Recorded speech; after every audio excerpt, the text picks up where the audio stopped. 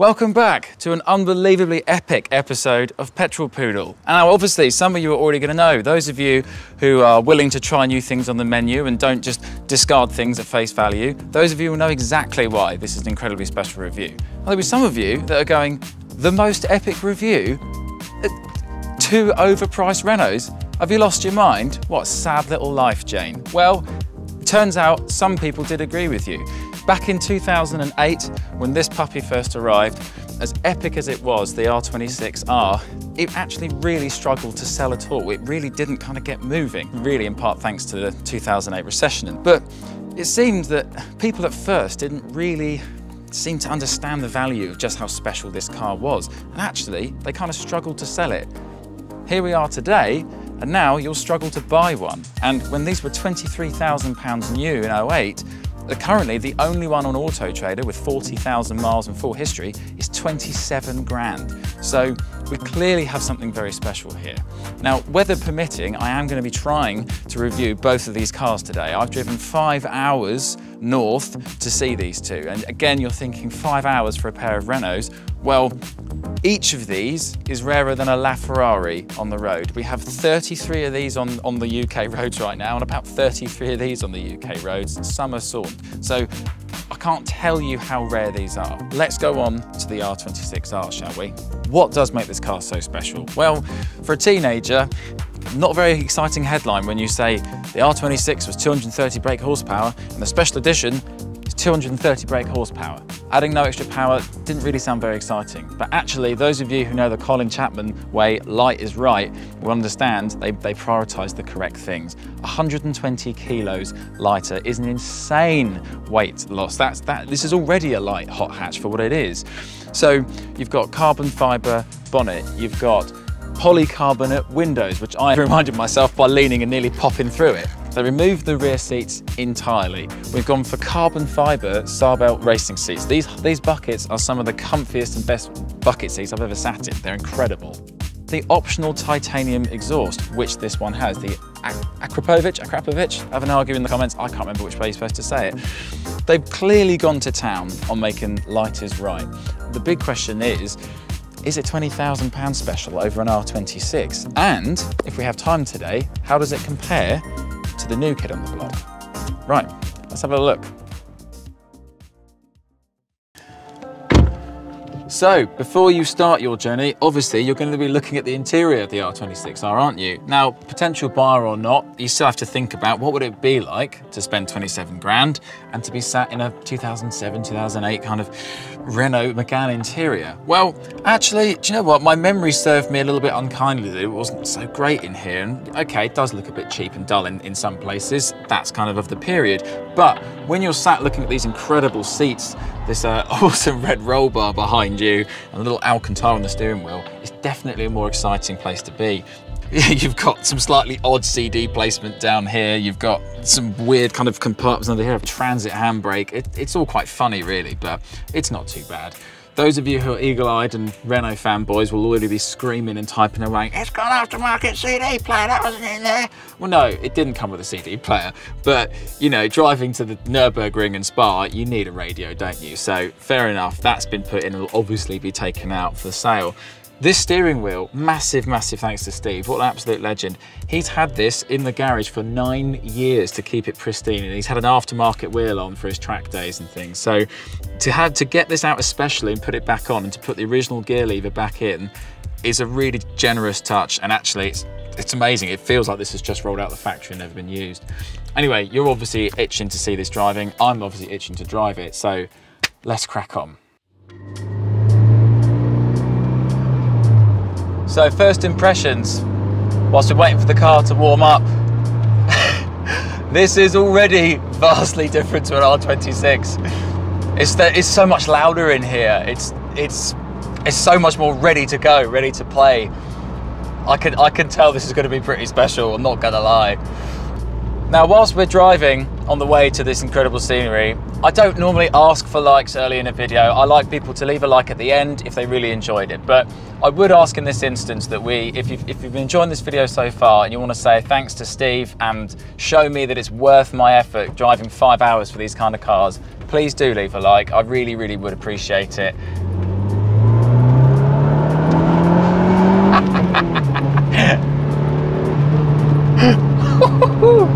Having driven the R26 last year and the difference in this titanium exhaust makes, the previous car still sounds fun, but it kind of sounds like a giant librarian telling you to shut up. It's like whoosh, whoosh, like that. So I was kind of expecting, like, I'm not going to hear much here. It's going to be a bit whooshy, but this thing barks.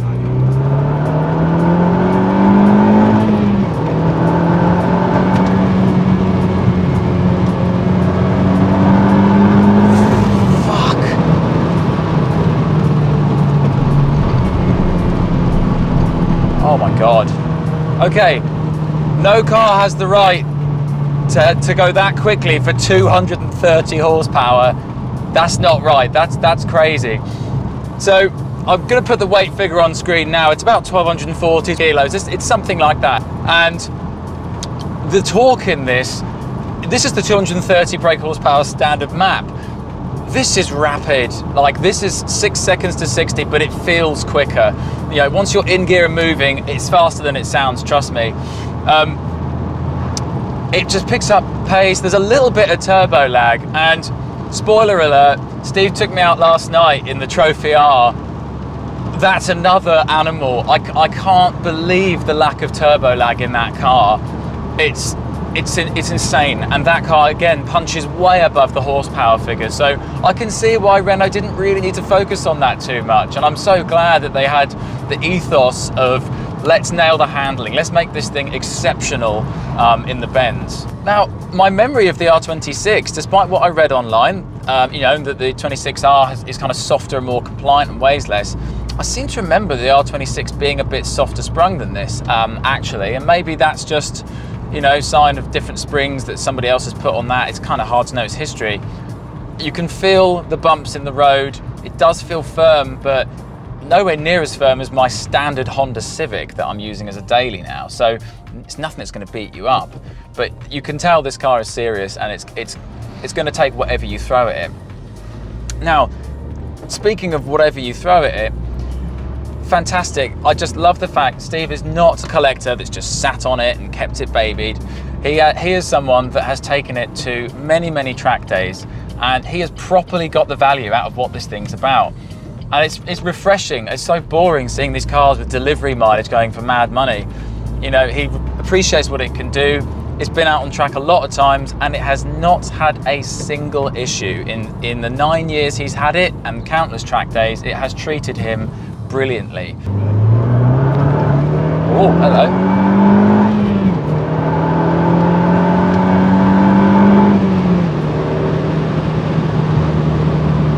Jesus, this picks up pace.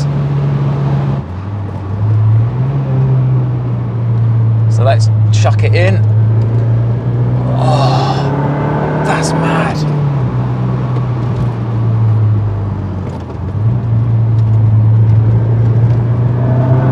Wow, that LSD is doing a stunning job. It's a wet day, I've got the power down in the bends, there's no scrabble, it just pulls and pulls and pulls. That suspension I spoke about earlier being a little bit firm and crashy, you know, it's the common story. When you're around town going slowly, often these things do feel a bit firm, but up at speed, you don't feel it at all. It just feels controlled and planted and set, and it's kind of saying, come on mate, give it more than that. It's telling you you can do more. Let's go into the nitty-gritty details. Now, those of you who've seen my RS250 review will know that I was quite impressed by that electric steering, and I know that was their first electric system. This was their last hydraulic, and clearly they'd spent a lot of time just getting it right. This is really, really good steering. It's not as communicative and as telepathic as the MX-5, but, well, my MX-5, but you can tell what's going on. You don't think about what's happening at the front. It's really nicely weighted. Gear change, a lot snappier, a lot tighter than I was remembering, well, from that last R26. Quite a long gear throw, which normally is a bad thing, but given how far down the gearbox is in this, actually having it close to the steering wheel is a benefit I wasn't expecting to appreciate. The brakes, yeah, they're nice and progressive as well. They don't kind of bite and make your head butt the dash, but they're not spongy, and you know, to be fair, I'd way prefer these brakes to the RS250.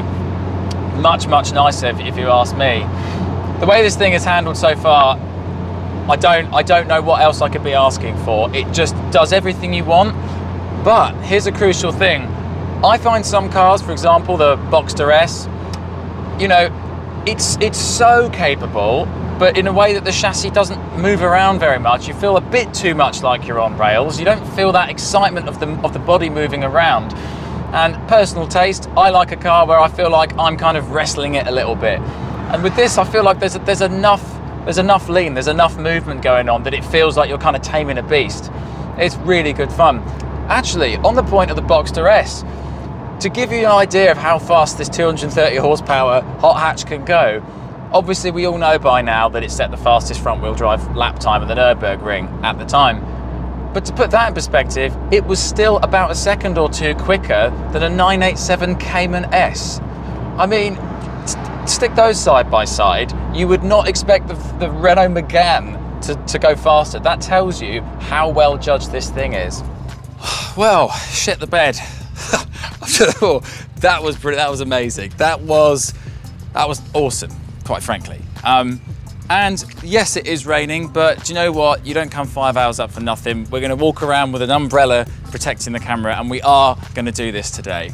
So what happens? Well, 11 years later, we got the Trophy R that comes out. And now this is going to be a bit of an interesting one, because the Trophy before was kind of met with a bit of a mixed reception. You know, people were saying amazing on track, but a bit too firm for the road. Very, very crashy for, well, at least for the UK roads anyway. At the same time, you've got people feeling a little bit divisive about the rear wheel, four-wheel steering, and is that added unnecessary weight? Does it really make that much of a difference? You know, it's a bit contentious. So what did Renault learn from last time? Well, 23k in a financial recession didn't go down very well. Well, let's do a car which can be £72,000. That should sell like hotcakes. But to be fair, they started at about 52,000, and it was kind of some incredibly rare options. Only a couple of cars in the country had the carbon alloys available. That gets you up to 72. I'm not going to go through all the trims and spec, but basically you're looking between 50 and 70k, which is still a lot of money, isn't it? For a hot hatchback, full stop, stick a Renault badge on and it becomes a harder thing to justify. What do we have? It's the same story again as the R26. It's exactly the same power output as the Trophy. This is another one where it's about 120, 150 kilos. I'll put it on screen now. You know, they dropped a lot of weight from this again. So starting at the front, we have got the same carbon fiber bonnet. Now, it's not exposed carbon on the top, despite this little bit here, but when you look underneath, it is a full carbon fiber bonnet.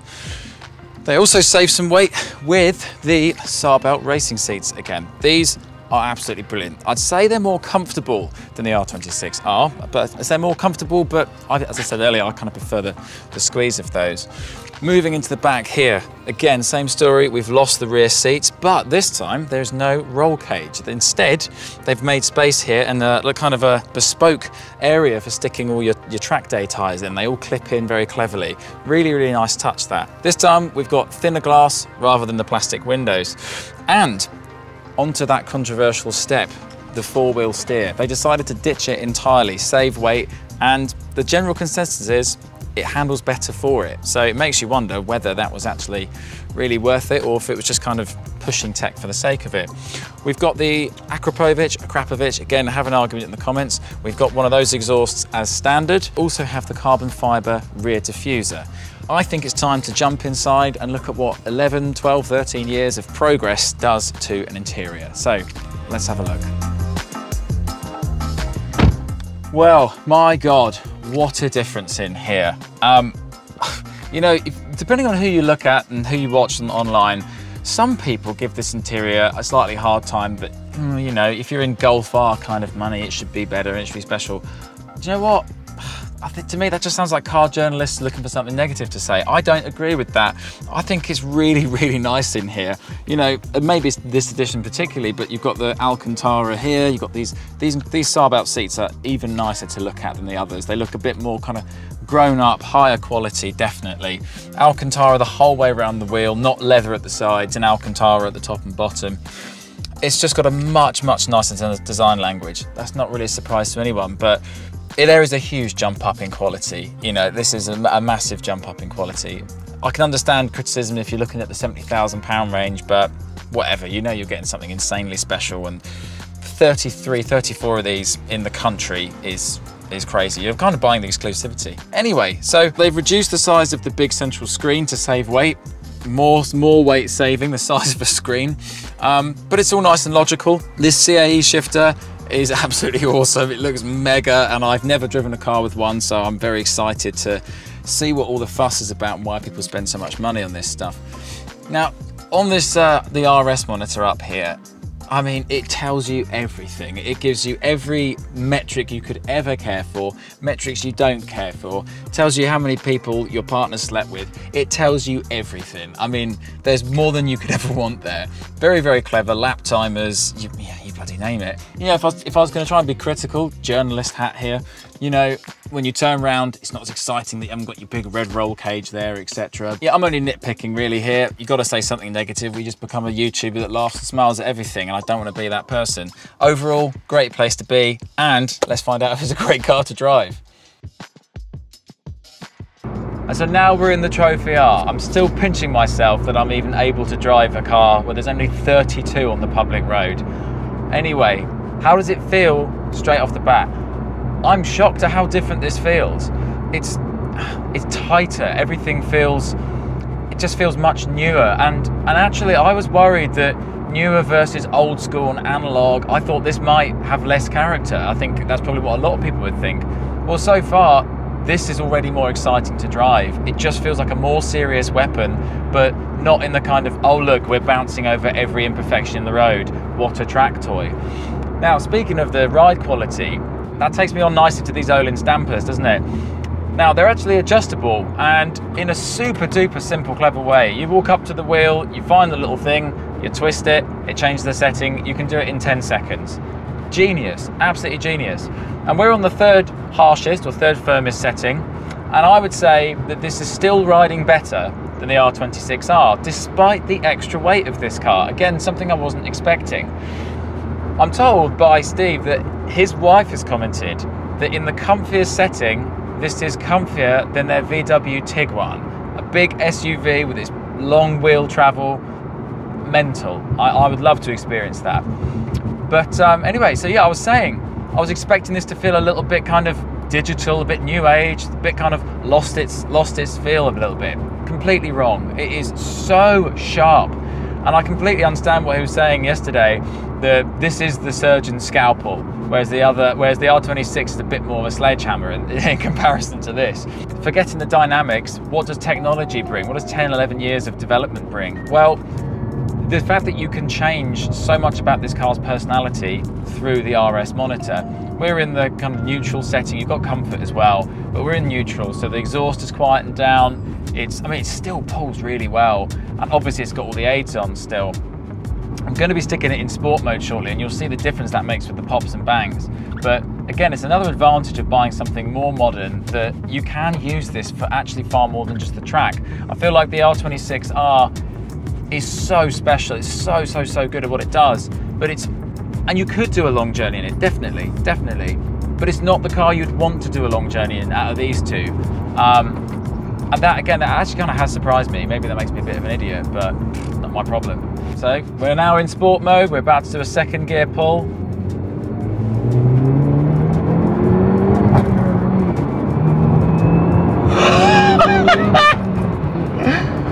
Fucking hell! Whoa, that's a different animal. That 60 odd horsepower does not tell the full story. That's something else. And again, it's not peak power here. It's not the peak power that's the difference. It's that turbo lag. It's basically gone. It's a very different engine in the way it behaves. That's a lot quicker. And you know, my dad used to have Impreza STIs with 300 plus horsepower in them. More powerful than this on paper, but that turbo lag, completely different. This would smash that in a straight line, and especially around a track. And I'm a big Subaru fanboy, so I wouldn't say that willy-nilly. This 296 brake horsepower, 1.8 litre engine, originally started life as a 1.6 litre Nissan Juke engine that's been bored out. Shit in Nora.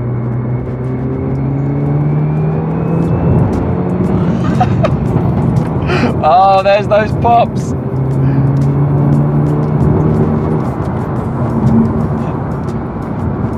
shock. Young YouTuber likes pops and bangs, whatever next. Now, I'm not normally a bigger fan, but it definitely adds in this. There's definitely more cabin noise. Well, there's more, to me, there's more aural drama in here. It sounds great, it drives harder. And now that I've just thrown it into a corner a bit, and now that we're in sport mode, this steering is better. This is the first time I've driven electric steering that is better than the hydraulic counterpart. It really is. There's something really clever here with the weighting going on. They've judged it so well.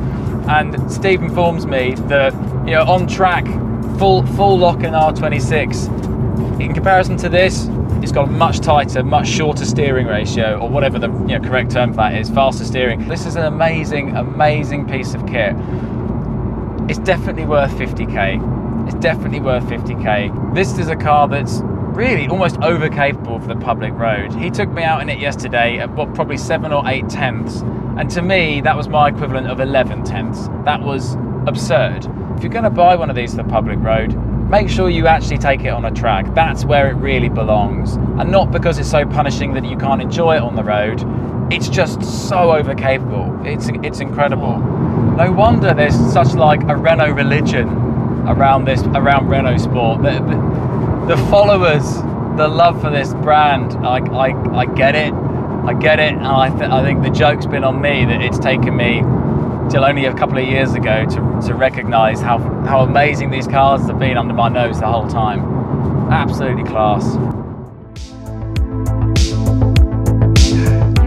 Okay, and now on to the conclusion. And I did ask 2 questions originally. One, is this worth the extra money over the R26 standard car? And second, of course, how do they actually compare?